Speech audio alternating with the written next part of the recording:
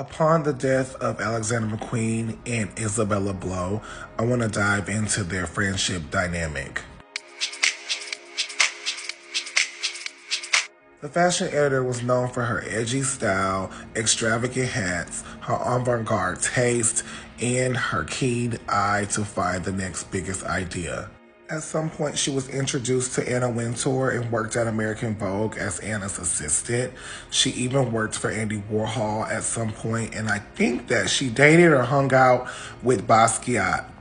Always paying attention to emerging talent, she found Philip Tracy, and Philip Tracy even stayed with her at some point, and she loved his hatwear designs. She sat in the crowd at Central St. Martin's fashion show for grad students where Alexander McQueen presented his final collection in 1992. Obsessed with this collection, she purchased the entire collection for £5,000, and after this,